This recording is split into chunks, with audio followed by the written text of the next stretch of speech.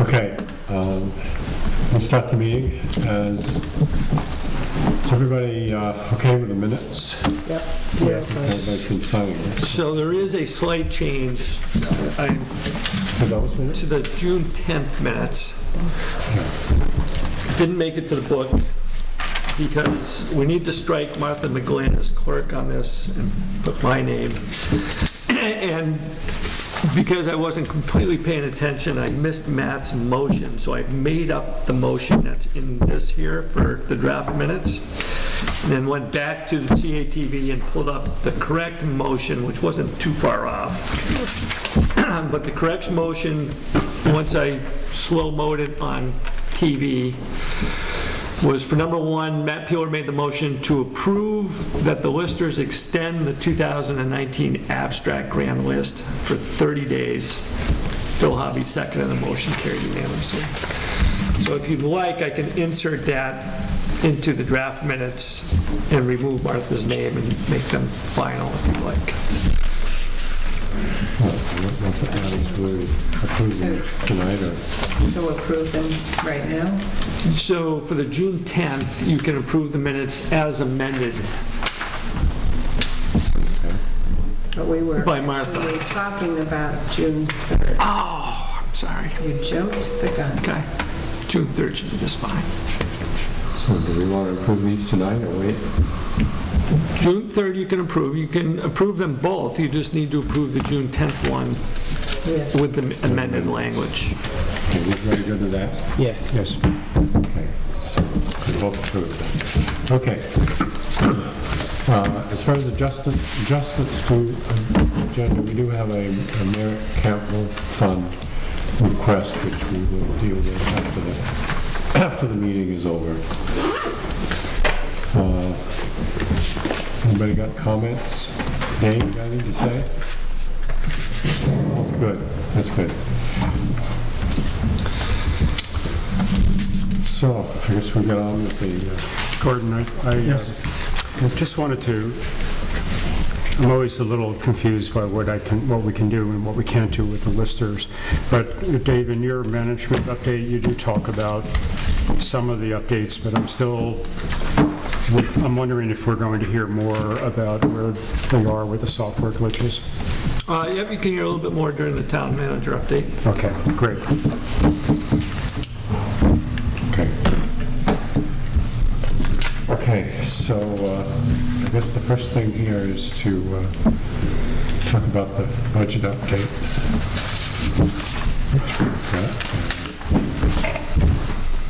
Matt's going to come forward.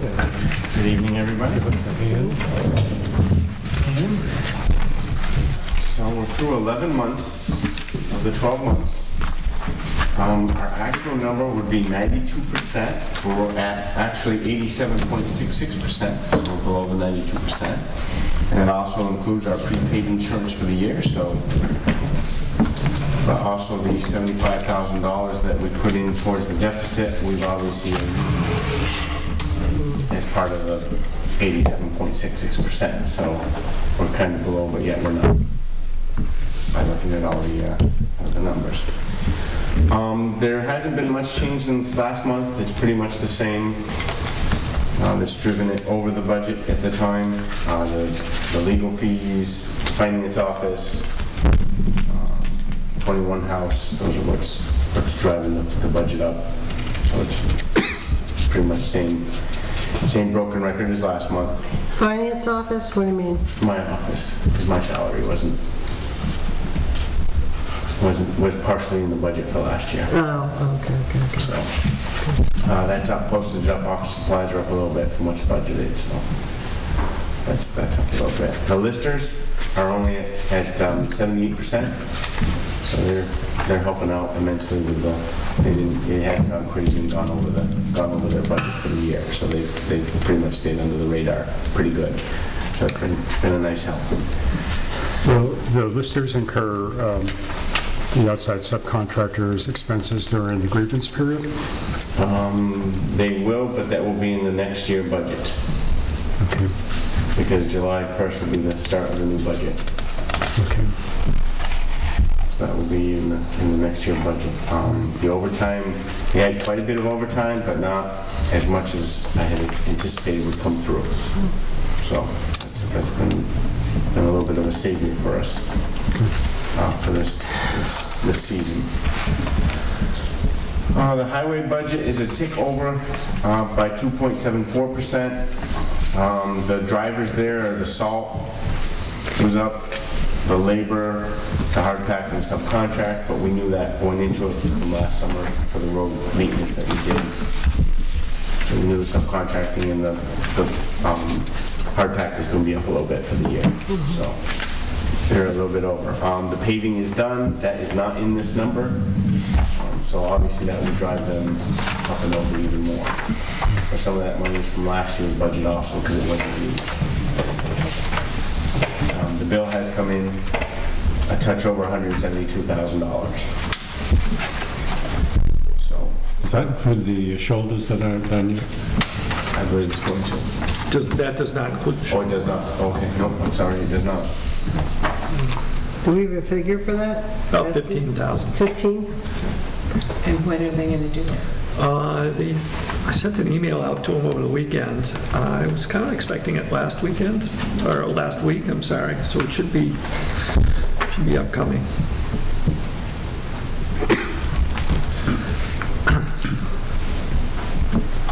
So that's pretty much where the budget's at this point in the time. We obviously have this month left in the year for the fiscal year closing out. We're trying to collect all the bills to make sure they all get in the proper fiscal year. And I've contacted all the departments and reminded them they need to get me their bills so we can get the year closed out properly. Does that usually happen? Yes. Yeah. Last year it went fairly smooth. I think there was one that got a little bit later than usual, but for the most part they're ending. And I was able to start the process a little earlier this year because I've been here for a year, so that kind of helped start them and thinking about it in May, and then 1st of June I hit them. So, yeah. That's good. So that's helped. So also in your packet, you got a letter. Martin, right, let me just interrupt for a second. Before you move on to the next item, just two questions there. Phil, the appraisal, they, as part of the contract, was to sit in the grievance and I believe the BCA. Okay. So whatever the end date on the contract is for the payments is when we stop payments, but they're obligated as part of the contract to sit through the grievance and the BCA. Great. I believe it's the BCA also that Doug just told me about. Okay. Mary, as far as the finance question on Martin's salary, it was under budgeted in the finance department, but it's been a long time since we had this conversation, but originally under admin, there's $15,500 for legal professional services that we budgeted. $10,000 of that was to be for Bill Hall, who was doing accounting work upstairs. Yeah. So when Martin came on and we kind of started with Cynthia from Nimerick and kind of weaned off of Bill Hall, prior to the new fiscal year 19 that we're in now, that was envisioned that the $10,000 here would essentially go to Martin's salary. So that makes the legal differential even worse, actually, because we had only budgeted about $5,500 for legal fees. That was up from zero the year before. But we've accumulated $41,500 in legal fees, so kind of a big difference. But there is some of Nimerick's work in there. We've had Nimerick in, so it's not all legal fees. There is some Nimerick work in there. So to understand what happened there from a budget perspective and how you want to look at it, at the end of the day, you know, doesn't make the legal fee line look good, but that was the thought process a year ago today on that. Sorry, Martin. Thank you. In your package, you got information from GFOA, Governmental Finance Officers Association, about positive fund balance. So it discuss, and I call it the rainy day fund. So positive fund balance or rainy day balance. And it's a guide saying that if something should happen, you should have anywhere from 5% to 20% for the wet. So you get a flood and you need an emergency influx of cash, you have it. It's as if you run your household and you have a savings account, so the washer breaks, you can go out and buy yourself a washer. They recommend anywhere from 5% to 20%, depends on the size of the city or the towns. And when I was on the budget committee at the school 20 years ago, they kept talking how they kept borrowing money and paying interest and borrowing money and paying interest to do stuff. So we put together a fund at the school, and I'm sure you're aware of, that now has about $500,000 into it. And we started out at $75,000, and the wording, we set the wording up, and we can do the same thing here. The school board can't take the money out, it has to be voted on by the voters. But this can be set up so the select board can use it towards a road washes out and we need $100,000 to just enough to get by. And the one we built at the school, like I said, started out, and now they don't borrow money. They just, when they need something, they put it out to the voters and we vote on it. The paving of the parking lot over there came out of that fund that I helped start many, many years ago. So something to bring up that maybe we can think of doing, and it should also include the highway budget. So this year's budget that we're going to start July 1st, between the general fund and the highway is $2.1 million, roughly speaking. If we put away 5%, that'd be $107,000. If we voted to do this. So for next year's budgeting, we think about doing a positive fund and see if we can, maybe work it in so that way we don't get caught short on cash if we need it. Obviously, if we did 10%, it'd be $214,000. But it's a fund sitting out there. Something happens. Have a select board meeting, emergency meeting, come in and say, hey, we need $55,000 to whatever happened. Road wash. Is that amount that you want to have on hand at all times? Or Yes. is that, you have to have on hand at all times. so if you don't spend that, It just rolls over to the next year. but there won't be any need to raise, If you want to put a little more into it, we pick a balance. Say you pick $200,000 and we end up at $280,000 in it. Then at the end of that year, we can say, all right, do we want to give the $80,000 back to the taxpayers and reduce the tax rate, or do we want to leave it there for the next year? And I think what Gordon is saying is that we would have the ability to set a target so that if we went 3 years in a row and never used it, then we could say, well, we met the target and that's the balance we have, and not do it that year. Exactly. Right. Yeah. Okay. Martin, I'm not sure I really grasp. You're using fund balance, and the article you gave us talked about fund balances and budgetary balances, but budgetary fund balances, and then it got into sub-funds. So I'm not an accountant. No. Okay. So are you simply saying we should have a fund balance that could cover the broad landscape of all of our budget areas? Correct, to cover our expenses, the 2 months expenses, it says to keep on there, so if we need cash for an emergency, pay expenses, they say something came up this way, it would go towards that. Right. The sub-funds, they'd be talking about if you wanted to put some just to only buy trucks, or a portion of it only to do a certain specific reason to do that. I wouldn't recommend that. I would leave it as a general fund, and that way umbrella for everything. Right, that way you can pull from it as you need it. Okay. Can't we do that already, well, with taxpayer, with a vote from taxpayers, with the capital fund, the reserve fund? So that's kind of the sub-fund that Martin's talking about.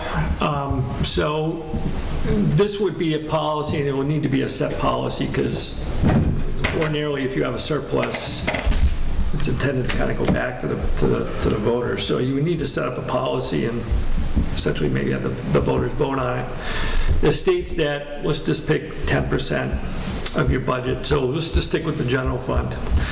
So the idea is over 1 year or 5 years or 10 years, however long you want to set a goal to get to 10%, you work up a fund balance is essentially equity, or positive fund balance means that you have excess cash. Right now, we have a deficit in the general fund, so we don't have any fund balance in the general fund. We do in the highway fund. So ultimately, the goal would be you want a 10% fund balance in the general fund. You know, we're going to do that over 5 years, which is, I'm going to pick $200,000, which I think he said. So that would just simply be, at the end of the day, your assets, if I can put this in as simplistic of terms as I can, or your cash on hand in your bank, clear and free of your balance sheet is $200,000, that if you were to crash and burn, if you have any kind of a storm damage or anything, you've got something on hand to get you through. I understand all that. That's not what I was asking. I was asking about that money that we have used for part of it for this intersection. Yep. There's, how much is left? 300,000? 350. Can't that be reassigned to be that? So right now that's assigned to the Three Corners intersection project. So the voters have already said that you're going to use that money to fund your project. So we can't use that really for, you know, if we were to use that for anything else at this point in time, it wouldn't be available for that project. So. But we're going out for a bond, I thought. To be determined. So right now, that $450,000 is, or $350,000 is for the Three Corners intersection project. If you were to go out for a bond, and that were to revert back to just the regular use, the use is kind of a sub-fund, as Martin was saying, is designated for capital improvements or capital projects, which means it is to be used for Damon Hall, it is to be used for the rec center. I think that the committee at that time kind of made up of a list of 10, 15 things that, you know, they kind of had in mind that you could use that money for. The other one is kind of like your personal finances. You know, the capital project fund is almost like think of it as almost you've got a vacation fund, and then you've got, they always talk about having, say, 6 months on hand in a bank or in a CD or at least in stocks that you can cash in. So if you got laid off or if you got fired or if you got in a car accident and couldn't work for 6 months, you've got something to fall back on. So think of that 6-month cushion that everybody tells you should have in your personal life. Municipality is really no different. You know, it's the same concept. Right. So I'm just saying $350,000, $200,000 of that, if the voters were okay with it, could be. Absolutely. Okay. Yeah. Then you'd still have 150 for the capital improvements, and then go out to bond for this project. I would recommend against it. I hate to tell you, but you know, the voters have already told you we would like you to use that for capital improvements. I could probably rattle off $300,000 in capital improvements that you need tomorrow. What I would, and you can, you know, toss this and throw it in a wastebasket if you care to, you know, but you need to chip away at the deficit. So you need to do something. So if you're going to start maybe setting some money aside for the deficit, once the deficit is paid off, I just kind of keep that hanging around until you get a fund balance built up that's reasonable. From my 2 years here, I've seen us go the other way, backwards than I have forwards, and actually have money to set aside.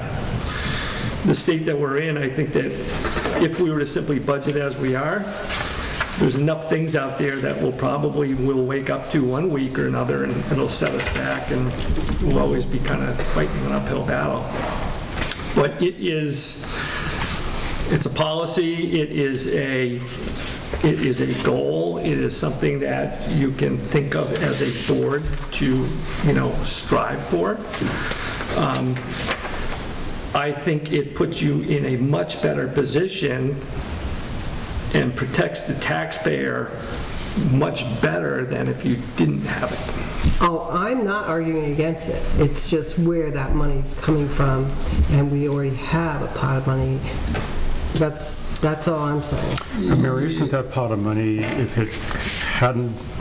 there was a bond that was done initially for the intersection project, wouldn't that pot of money be fixing the roof here and fixing the leak there. I mean, I think we would have used it for infrastructure projects.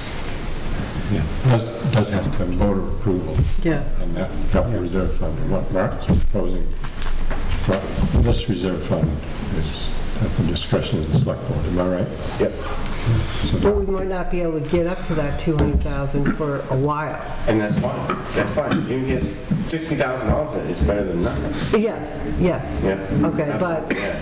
we No, it could, would. that could be wiped out in one Absolutely, year. you're absolutely you right. know. And when FEMA pays you back, you put it back in. Say it's a FEMA event, FEMA pays you $55,000, you slide it right back in there, so the Right. next time it's there. I just think we're going to have more of those events, and we might want that reserve fund sooner than later. Oh, I agree, absolutely. But that way it's not coming out of your general operating expenses, fund money that you need Yeah. for the day-to-day. Yeah. No, I agree with you. Got a question then? Not on this subject. The, Gordon, Mr. Sewell. I just, the recapture rate from FEMA has been pretty slow. I Yeah, think it David is. said we're receiving our last 20% either just recently or in the very near future. So to depend on FEMA, Yeah, don't depend on FEMA for they do come through. recapture. They take Yeah. 5 years, but yeah. they do come through. They do come through, but we need to have money on hand to spend. the $30,000 that was missed in the budget, was that the county tax? Yes. So did Where are you looking? page 2 on the general fund? No, wait a minute. Yes, it should be page 2 anyway. I don't know. No, you're right. So is it in next year's budget? We've already started, I've already built the tax rate, so I have a spreadsheet, Excel spreadsheet. So did you just put the 31.5 in the budget? I did. Well, this year's is, I think this year's is 31.1 is what it came out to, or something like that. But yes, it will not be missed this year.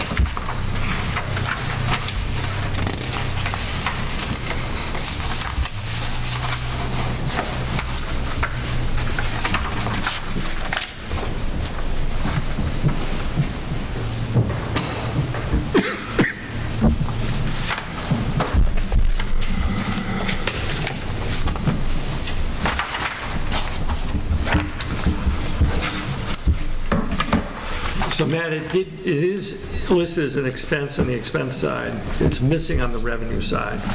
So on page 1 of the revenues, under Windsor County tax, you see a goose egg next to 31,500. On page 1 you said? Page 1 of the revenues, yeah, So that's the problem, the revenue, not the expense? exactly.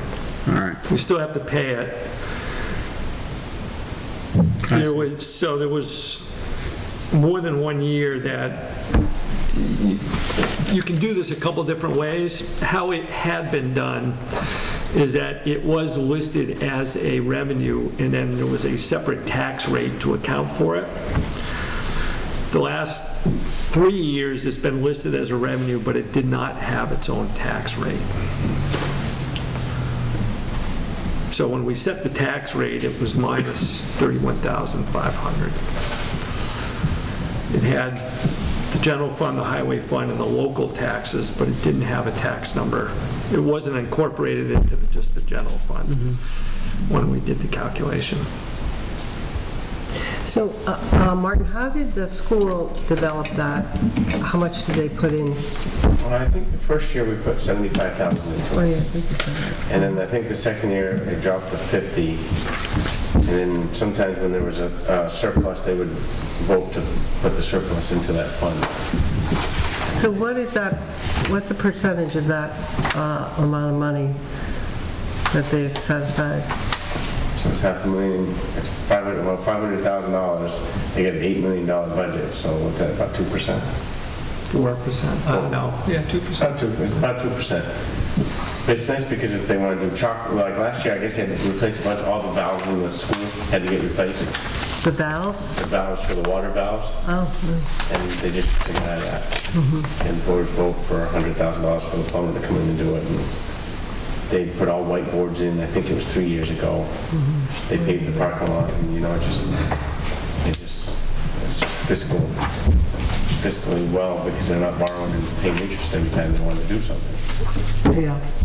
They put carpets in, I think, 5 or 6 years ago, and again, it just came out of that. So it cost the taxpayers the first couple of years, obviously, but after that, it kind of ebbs and flows. Yeah. If it's taken care of. Are you involved in that budget or no?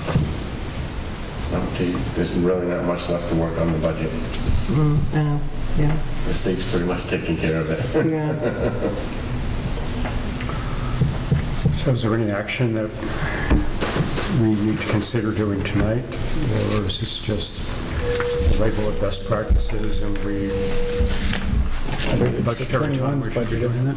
Just informational, and it, dovetails in with our conversation from the June 3rd meeting, the deficit, and I think I voiced at that point in time, or maybe it was after the meeting, that Martin had gone to a budgetary finance meeting, and he had come back with that, and I had passed along that I was also familiar with that as a practice, and I've seen it carried out in other towns. And like Matt said, getting ready for our 2021 budget process in the fall. So do you think that we would present this to the voters as a special item, or are we going to just stick this in budget? Stick it in budget somewhere? Is that what people are doing? So I would put the policy together, so I think that the board would need to contemplate a fund balance policy, in that the goal would be to strive to work towards a certain percentage of a fund balance. Therefore, when you get to that percentage, then it works as if any other budget. If you're over, then it goes back to the taxpayer, and if you're under, you work to replenish that back up to whatever percentage you want. I think you need to have a pretty good understanding of where you want to go, and I think you would need to present that policy to the voters at that point. And then if we successfully sell the 20, is this what you guys, I think I missed out on one or two of the comments, but if you were to successfully sell the 21 house, there is $38,000 in there for a number to go towards the payment of that is in fiscal year 20 budget. So that is something combined with the delinquent taxes we can use towards working down the deficit number that we've got. And again, it may be something that you look at and you just try and keep a number similar to that, or so if you feel you want to go faster, maybe it's a bigger number, and if you want to keep it at that number, you keep it there, and you use that number to get to where you want to go. A year ago, I said that should probably maybe be used for buildings and grounds account, but I think that, either one, and particularly talking about the fund balance and working off the deficit and working towards a positive, cash flow, I think I could easily see this being, to get to a fund balance that makes everybody comfortable to work off of. Same concept, just a matter, it's just a matter of the use of the money, but I think that that's a line item that we have available, I would, to perhaps get us to that goal. Okay, I think my question, not really answered, is this a question for voters to approve this concept at town meeting? If they approve the policy, then they're approving the concept. Yeah. So I just don't know how we would present it, whether we would put it in the, and, if we're going to say we're going to put $50,000 per starter or something like that, do we put that in the budget? Or do we have initially on the first go around, have it as a special item and explain it? That was my which way to go about it. So I think that it would need further research, obviously, but I think that the policy would need to be approved. It's almost like what comes first, the chicken or the egg. So I think that the policy, the concept would need to be approved, and then how you go about that, whether it's a specific number or whether it's surpluses or I think that needs to be fleshed out a little bit amongst ourselves as to, how you would get there, but I think that the policy and then incorporated within that policy could be a number until you reach the percentage that you think you'd like to obtain. Sarah? Gordon, in answer to your question, I believe when the fund that Martin has been describing was established as part of the school district, that the policy did go in the warning and was discussed and voted on as a separate item, and then it's never had to have any, and it just goes into the budget process now. But it didn't have to have any numbers in it. It was about a way of warning it, and we might be able to look back to that warning, which I'm thinking had to have been like 98 or 99. There's a narrow band of years where we can look at the warnings for the district and see what language we use. That sounds about right. Those years sound about right. Yeah.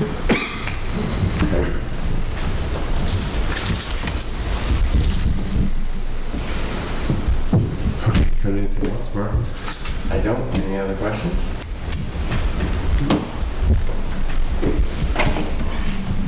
So this is just something we're going to keep talking about. Hopefully we'll put a policy together and put it out there. It kind of talks about that on page 2 of this. About the policy and appropriate level of setting it as such. Do you have any idea what other towns, what a general amount, percentages in the state? So the last place I was at was Norwich, and they had it. And they, at one time, had a budget committee that put this together, that then proposed it. And they used the 15% of the total budget. 15%. And then if you had a surplus and it went over 15%, it then would go back to the voters. And if it was, you ended up below 15%, there was some discussion as to how you bring that back up to, at that point it was kind of, whenever there was a surplus, it went to up the percent, and whenever there were, if you were already at 15%, it would perhaps go back. If it was under 15%, they would wait another year until there was another surplus at some point. They were at a point where they had that 15% and they didn't have to set aside 75 grand every year. They had already reached that plateau. The hard work was already done. And is this an area that the Woodstock voters took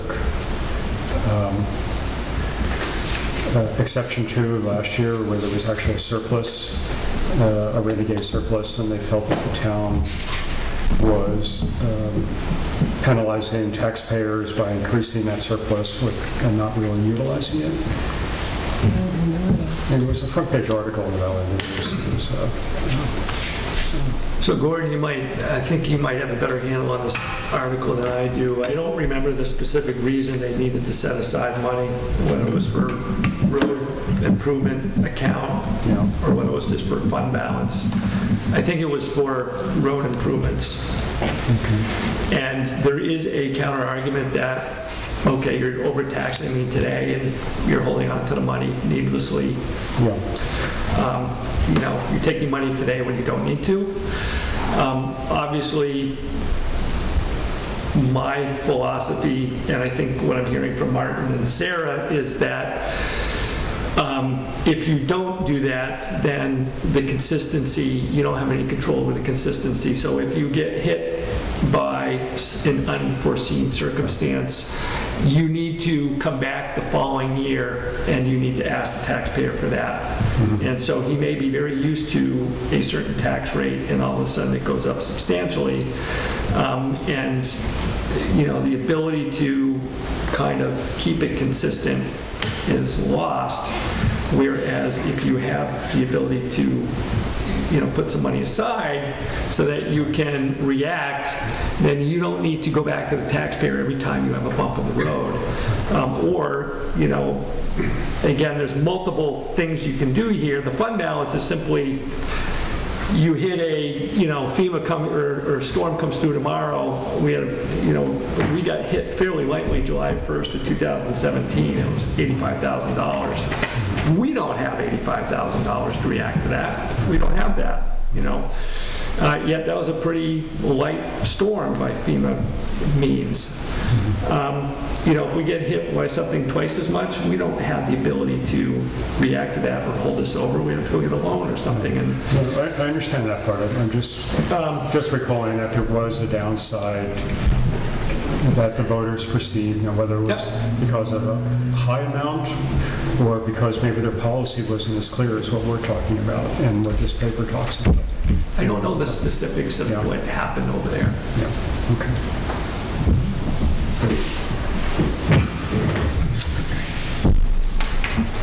Thanks, Brian. Thank you, folks. Thanks, Martin.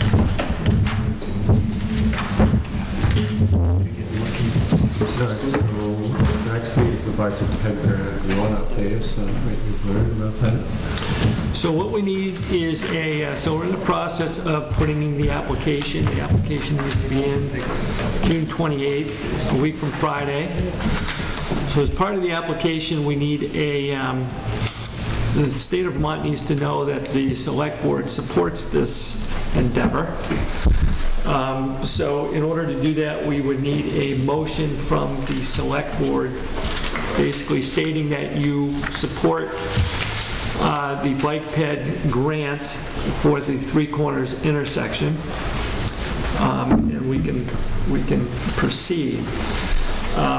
We are proceeding with that. There are still some there's still some things that make me a little uneasy. I think I told you I used my football analogy. I won't use that again.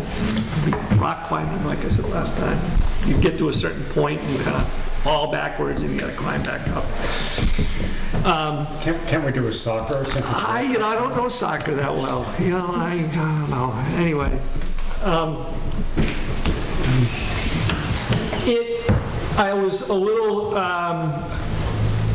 I had some positive news today. Part of what I thought we might have to go back and redo were the easements, all of them, and that made me fairly uneasy since it just took 12 months to do that. It appears as though they are good with the easements, but again, that's a preliminary response. So another part of this is National Environmental Policy Act.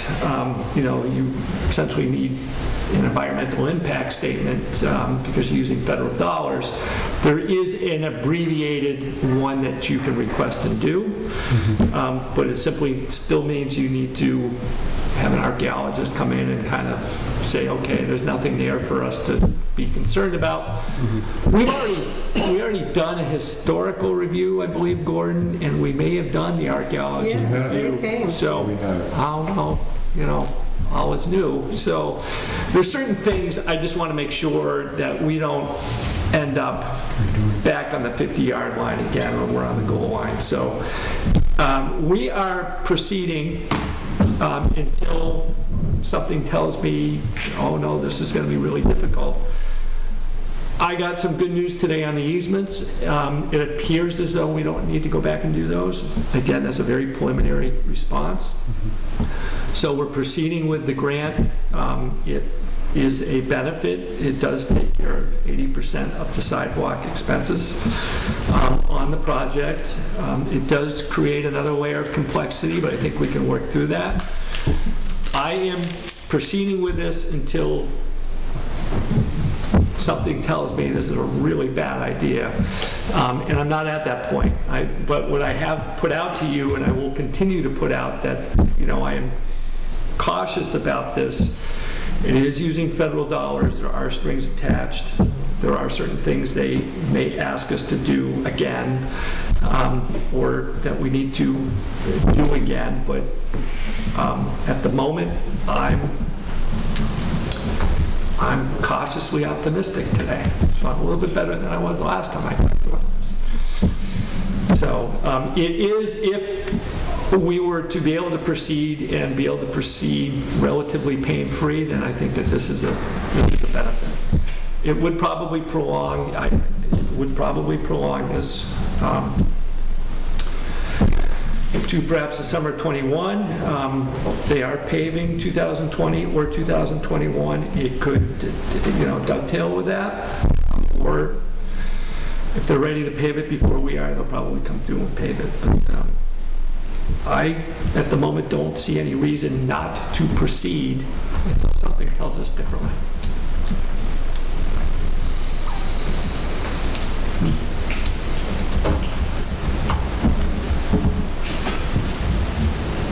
Sorry, new motion. To apply for this grant? That states that the select board supports the bike ped grants. I can make that motion. Ready, Martha? It's going to be fast. Okay. I make a motion that the Hartland Selectboard support Dave Ormison, the town manager, applying for, do you want that? No? You don't need to throw me in there. Just that you Okay. support the grant, the bike ped grant for the purposes of the three corners of the For a large-scale grant? Sure. Okay. Through the 2019 V-Trans Bicycle and Pedestrian Program for the construction of new sidewalks at the Hartland. The rest of that's. Yeah. I'm gonna fill that book on one motion. Amen. Is that sufficient, Dave? That was perfect. Okay. I couldn't have said that any better. Yeah. I'll second it. Sure, what I just said. It's the first sentence. I mean, Dave likes the motion because he wrote that sentence, so. Okay, is everyone good with that? I'm good with it. You're good, you just need to get it. Okay, you come up. So just to give you a little added tidbit, I'm a little hesitant to throw this out there, but the breakout of expenses that the engineer came up with was about $215,000. So 80% of the 215 is about what we would be grant eligible for. The way. That includes the new part. Including the part from the post office to the library. Yeah, because that wasn't in. Correct. I don't know what part, how much that was. That includes a 10% contingency. That was 68. So, That portion. What's it? I was going to say 30. Was 60? I don't know. I could be wrong. No, you're probably more expensive.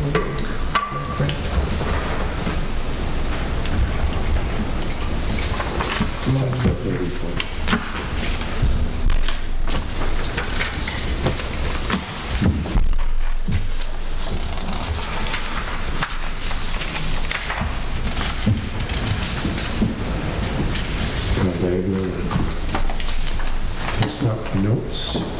Yeah, I got a fair amount actually to go over for manager notes. So BJ is out indefinitely at a minimum of 6 weeks. He did have an MRI. That's kind of an unknown. But anyway, that sets us back. That's down to, so we're now down to 3. We do expect Bill back after the 4th of July. But obviously, it's kind of hampering our work effort from now until at least Bill comes back and beyond. So that is fairly, that's fairly big.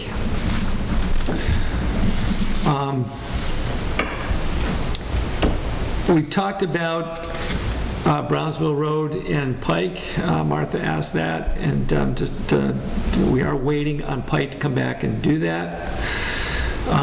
The grants in aid, which is the grant money for the ditching work, or put it another way, the storm runoff statutory work, money that the state has made available.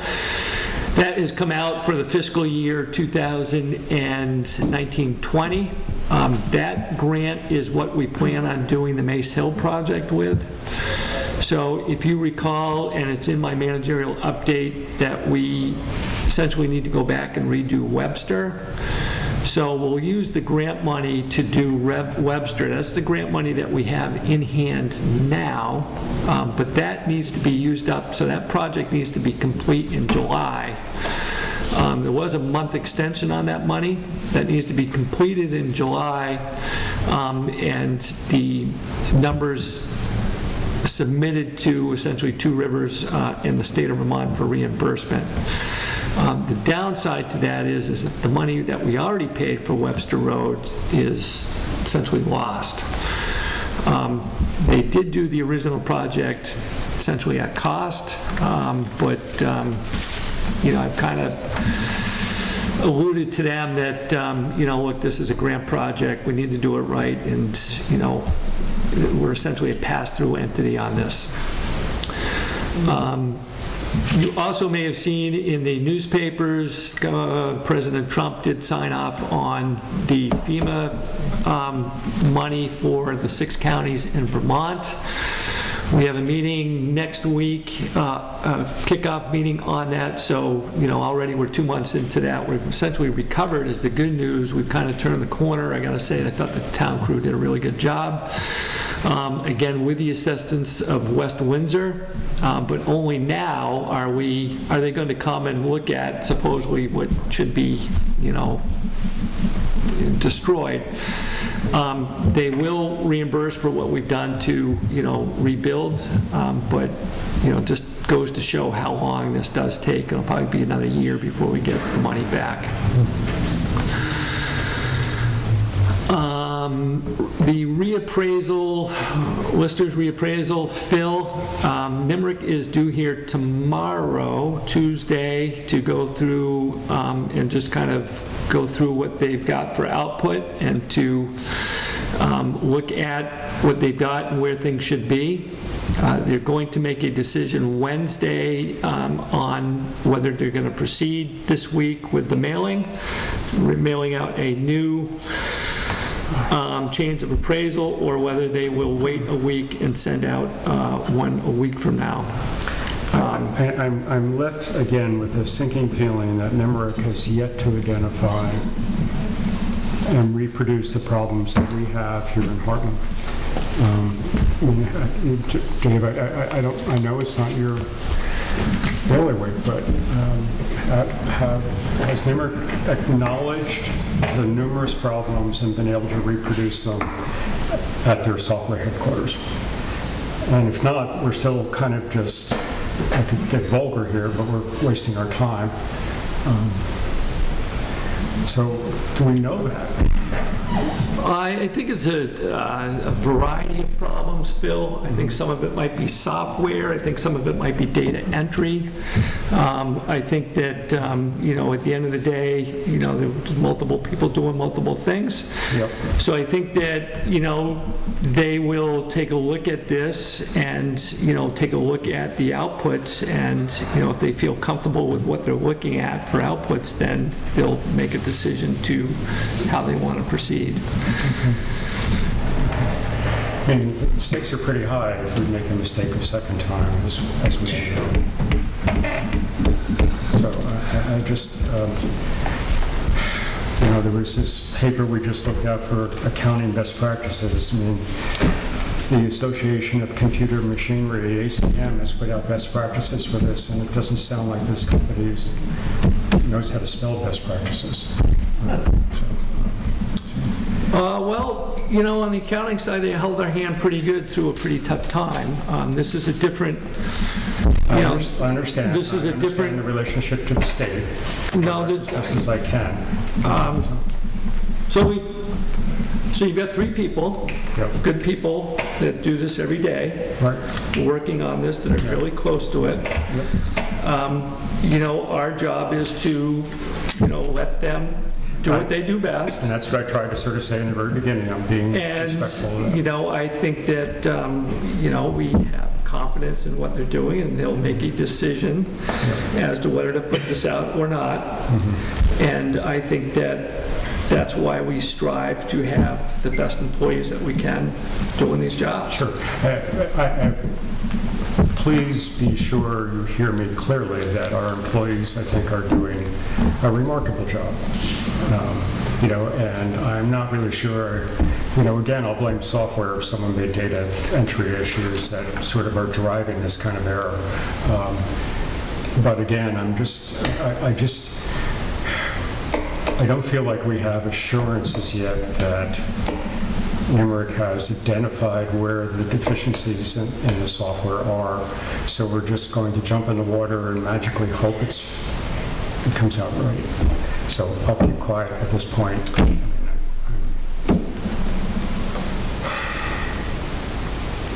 I don't get the impression that that's the complete picture. However, I think that there is a certain amount of, I think that there's a certain amount of trust, and, you know, that the 3 people involved here will analyze this and make a decision, and if they get it wrong, then we hold our chins high and say, you know what, you know, it's still not right. And if it's right, then we move on, and we move on. Yeah, and I'm sure there'll be enough bench checking before things are released to at least hopefully prevent that.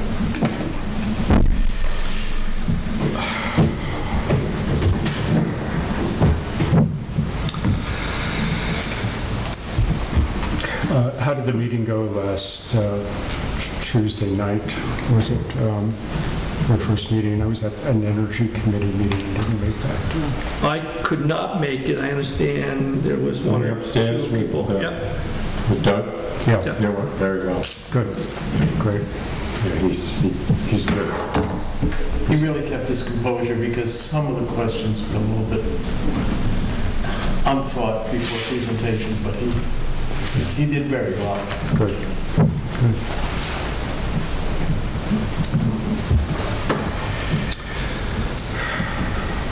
So that will continue, and we'll continue to keep an eye on that. In the meantime, we are coming up on the end of the year, so we got, I'll kind of recap at this at the end, but we've got quite a bit going on here in the administrative offices. We do have the end of the year coming up. We'll also have the auditors here after the 4th of July. So we move forward with that. We also have the tax sale that we're eyeing as well towards the end of the month. We've had maybe 6 people kind of either make an arrangement or have made a payment. We will have 2 people that have requested a Board of Abatement meeting. So you will have a Board of Abatement coming up at some point in time. It needs to happen in a fairly timely manner, so that will be coming up. And also know, provided that the change of appraisal notices do go out, we do expect a busy BCA season, which would kick in about August. So you may want to keep that in the back of your minds as well, schedule-wise, that you are all part of the BCA process, and that would be occurring. Once the grievance period ends, which would be in July, and BCA would then kick in August. Is there a time they have to be, is there a limited period? There is a time frame to that. I don't remember it off the top of my head, but we did a 30-day extension, so that messes things up a little bit in my head, but I believe that if it was a normal schedule, grievance needed to be done in July, or by July 2nd, it needed to be done by. Agreements period, BCA then happens in July. And then I think you have 30 days so you actually have the hearing. And then you go out, or you choose 2 people from the group to go out and analyze the property and come back and write a report. I think you have 30 days to do that, which puts you at some point in August. So that's now been kicked back 30 days. So you'll have August and into September to do the BCA hearings and then write your reports. And again, the office has been fairly busy over there, so I do expect high number of grievances. How many of the grievances go to BCA, I don't know. But that will be coming down the pike.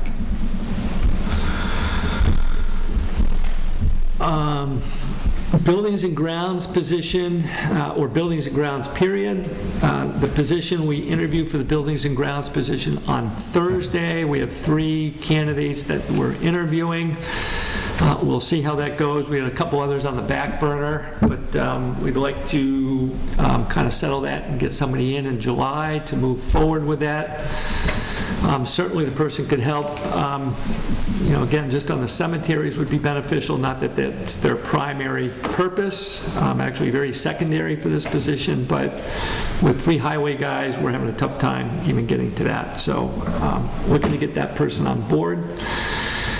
The 21 house, the buyer slipped in oh, by the way, we'd like the dead tree in the backyard to go away before we take control of it. It is dead. It is kind of pointed towards the playground, and as such, highway crew took down 1 and then decided that the other, there's actually kind of a cluster of 3 there, that 2 of them they didn't want to mess with. We did bring John Dumas in. He's going to do that before the closing, but after the 4th of July, maybe before, but it's going to be kind of tight. There will be a expense to that. On the flip side, I learned today that they are moving out of their house July 1st from Maine. They have asked if they can store their belongings in the garage, perhaps for a rental fee. So I think at a minimum, they're going to wash each other out. But just know that they haven't asked to put the stuff in the garage until they can move in, which I think closing is scheduled tentatively for the 17th of July. Can that be locked, that garage?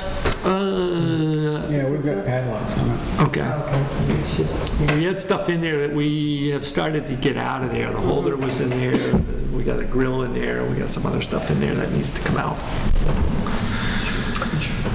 Does the tree have to or the trees have to be climbed to drop, or you may not know that? We think that they can be controlled with a rope and a tractor, or they can be felled towards a certain direction away from the leach field, depending on it. Each of the 3 was leaning in kind of a direction, so go figure. It's never just where it wants to go, so danger. Otherwise, that seems to be proceeding as planned. It did get noticed. Posting did get put in the paper. That is out there. It is proceeding. Other than the tree, we had to take care of the window. It's kind of the last thing on my list to make sure it gets done. So we're moving forward with that. The tree, Matt, I'm not sure if you're still in the cemetery committee, the Densmore Hill Cemetery tree got taken down last week. That's something that they were hoping to do before the end of the fiscal year budget.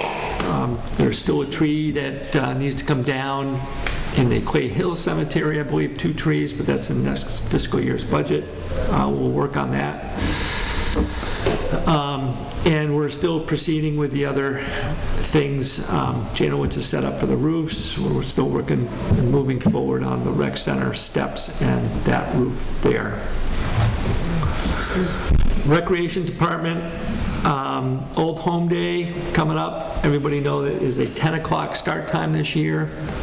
We moved it to 10 o'clock last year because of the heat. They decided to stick with it. John Bartholomew is setting up the sound this year. Doug decided that that's not something he wanted to do anymore, so John will be doing the sound. Everything else somewhat remains the same as previously. So we're going to have a float this year, Martha? Float. Are you tired of munching? Yeah, a float with root beer, yes. Want to build that? He's got the flatbed. You've got the equipment. No, too much for liability.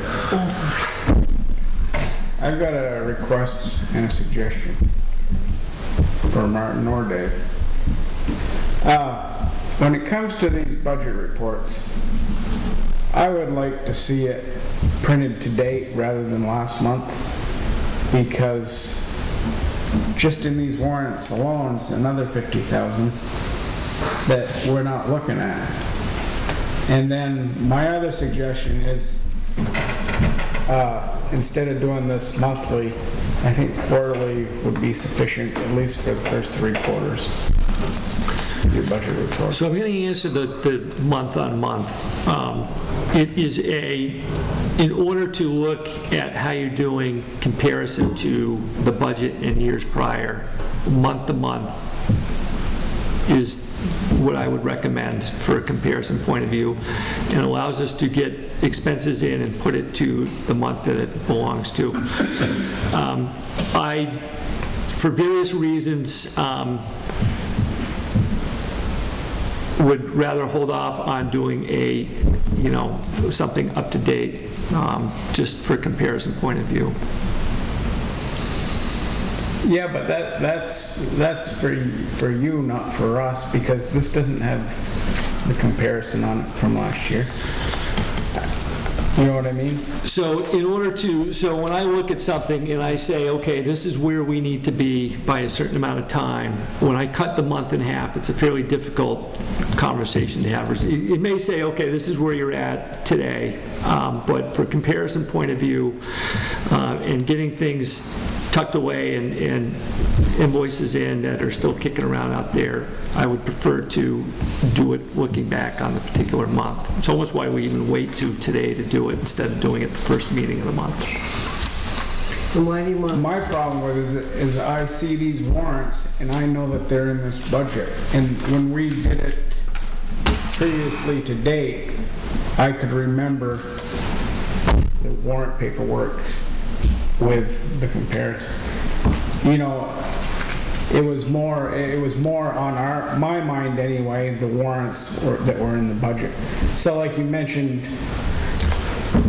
So I'm more concerned about where we're at from a budget perspective.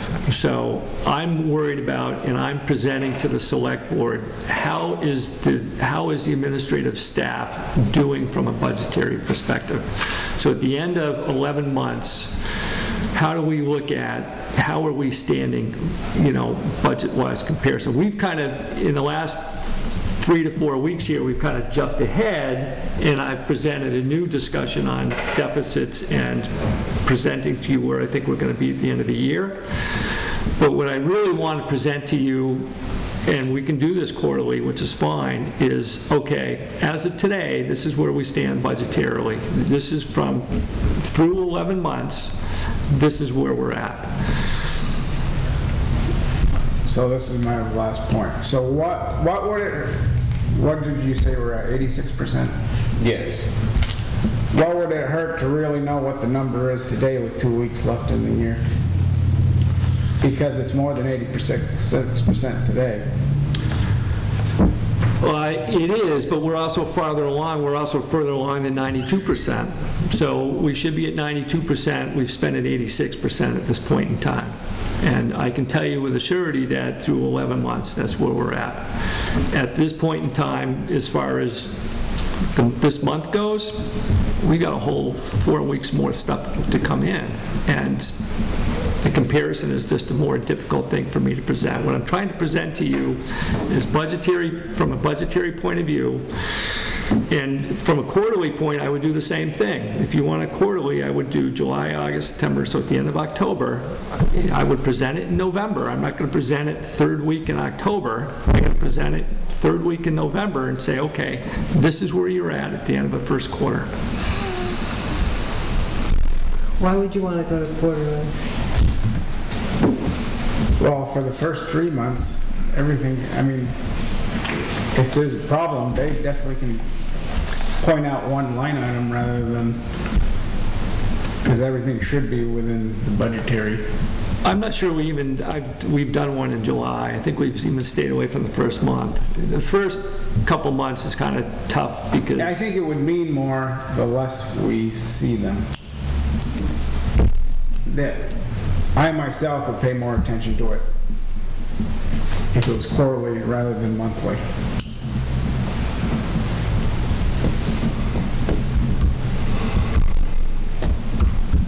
Except for the final quarter, is when at that point you're saying go monthly. Or if need be, or whoever felt comfortable. Yep. And everybody's complaining about workload, so right there's a way to cut back. But don't you generate these anyway for yourself? We generate them internally monthly.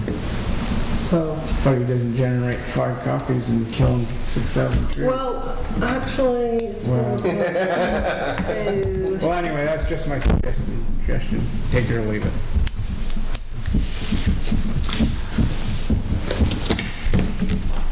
Phil, you forget to sign the payroll warrant. It's up to the board on whether you want it monthly or quarterly.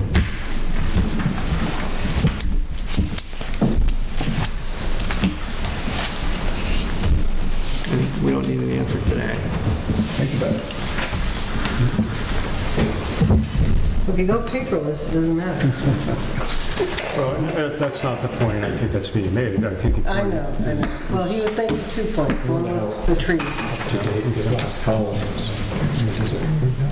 No, this is, that's all May. Nothing in June. Or, yeah, month to date, is that June or is that May? Last column. Is June numbers in the last There's column? no June numbers in this. What? There's no June numbers on this. Only through the end of May, because I don't have all my June bills in yet.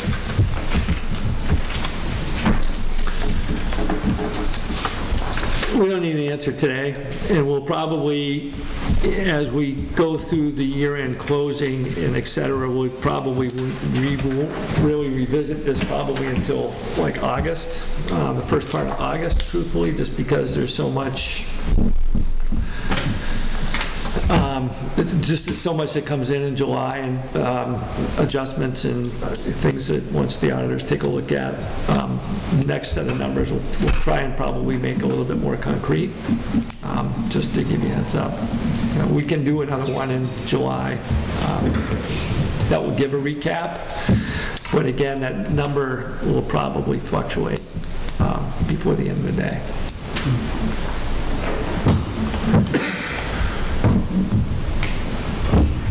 Dave, I think at the last meeting we signed approved contracts for the child care center and the co-op. Have they been implemented or accepted, or are we still waiting? We got one back from the Hartland Co-op, and I just dropped off middle of last week the one to Val Rainey. I don't believe she's gotten it back to us yet. So, not quite done on the managerial update, even though you would like it to be. So this one I just want to kind of bring to light. Again, the Mount Escutney Preventive Partnership meetings have been still occurring. The last one was kind of interesting. There's 2 groups, one kind of municipal resources, one kind of wellness. The last one was kind of interesting. Lieutenant Kessler does come to the municipal resource ones, and she does provide input to to the group from a police perspective. And I think she comes as a Hartland resident as well. She brought a sergeant last time, and this particular sergeant has been working with the town of Tunbridge. And Dave, you might have to help me out with the terminology here, because it's not community policing, but it's a form of community policing where Tunbridge... Information-based policing. What is it? IDP, information-based policing. Okay. That's basically their hotspot, and believe it or not, in their territory.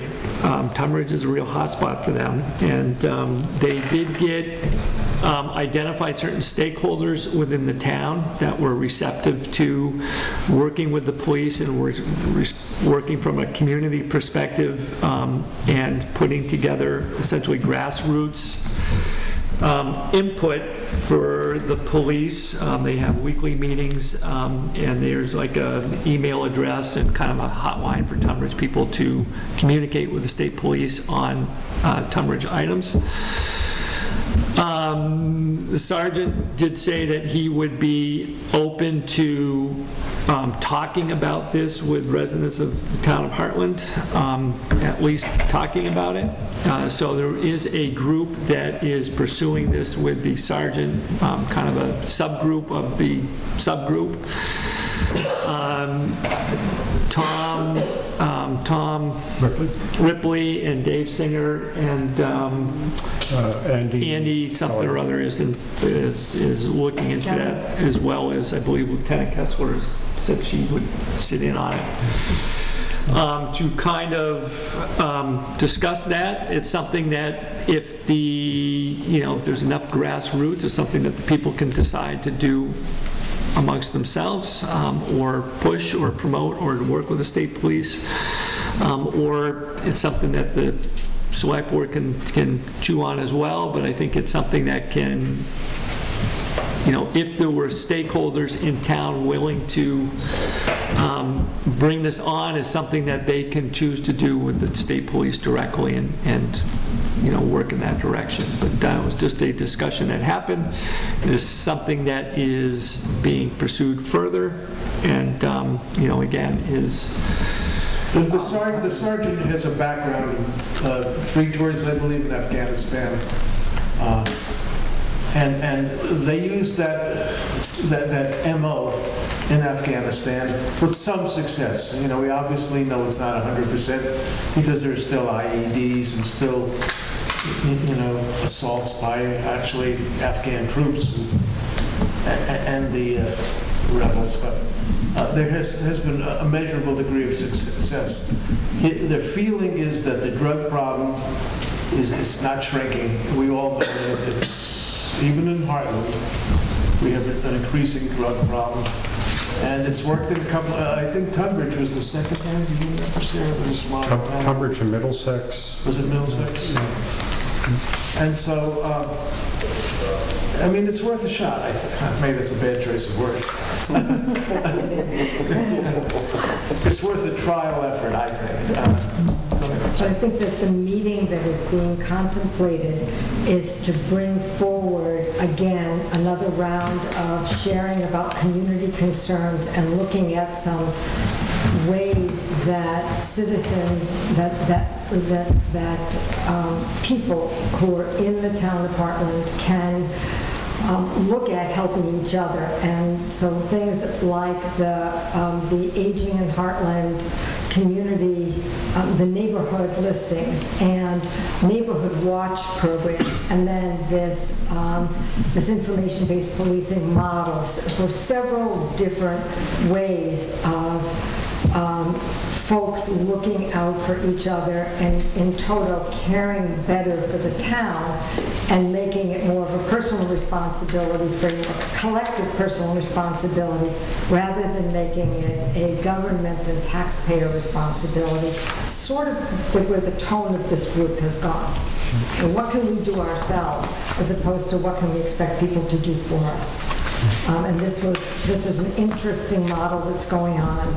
And it does sort of have this blend of actual interface with the state police as well as community responsibility. But it's not the only conversation and community engagement component being looked at. Well, but that's... There's no date for Being this? really thoughtful. There's no date for this meeting? That's getting worked out right now. I saw emails flying back and forth in the last 2 days about it, but a date has not been set.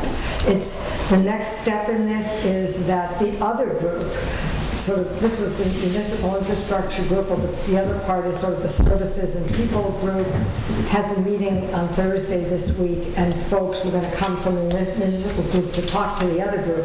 So those two groups would have talked about this first, and then look at setting a meeting on that. That sound like what you remember? Yeah, that's the way it seems to be unfolding.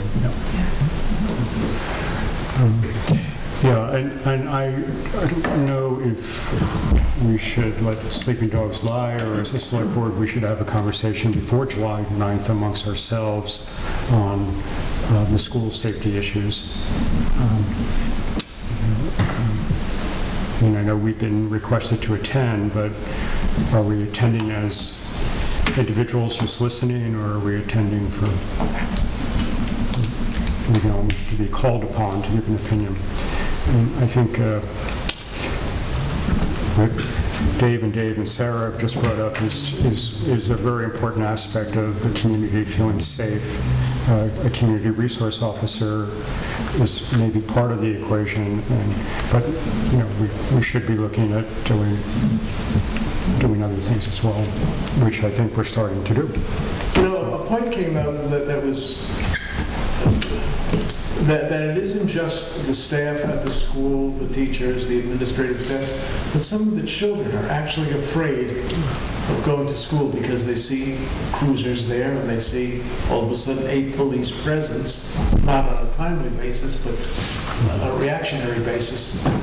And I just point that out, so I think we all should keep that in the forefront. The kids should not be afraid to go to school. It's so sad.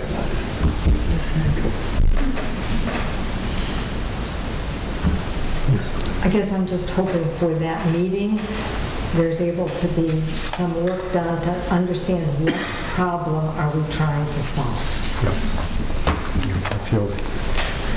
I feel very strongly that right now we're in a reactionary mode for good reason, and we haven't really stepped back to sort of answer that fundamental question of just what would make Hartland feel like a safe community. Could be policing, could be some of these hybrid police community sort of projects. It could be the Aging in Hartland network sort of just getting stronger. So I think it's we have to keep our eyes open and actually know what the heck we're going to be talking about. So.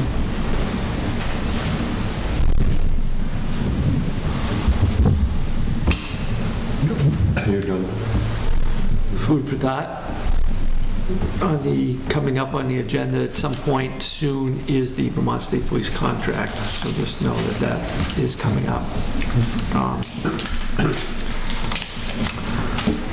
Dave, are you going to talk about the Two River changes? Not really. It's in your pack. I mean, I kind of put it in there as communication. I believe that there is a meeting July 10th, a regional plan meeting upstairs on the 10th. I think there's also a Mount Scottney meeting that night as well, but there is, the Two Rivers does have this booked for the 10th. I see this as simply them catching up with the town plan. Okay. For the most part. I think that everything, I'd have to talk to Jay a little bit, but the industrial sites are, I believe, in the town plan. And the village designations are already we've had village designations for a while now. So I saw those two things stuck out at me as them catching up to where the town plan is. Okay. But I could be wrong. I mean, that's what I saw. And Gordon, I can just give a two-sentence update on the Energy Committee, and it's kind of related to the mapping at Two River. As we know, we've enabled the Energy Committee to work with Two Rivers and our Planning Commission to come up with a new energy chapter. They are reviewing the current energy chapter and updating it to current standards, but there also would be using the new mapping that's emerging for potential siting of solar and perhaps wind. I think wind is very, very low priority. But they are moving along and making progress, which I was happy to see.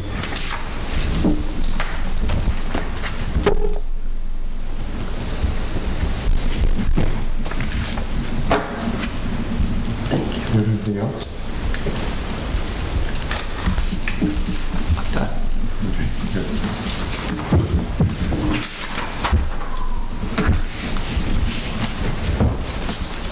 You have anything there? Anything? You have anything else? So this way, yeah, just have that to put together. So this is all that. Thank you. Good night, thank you.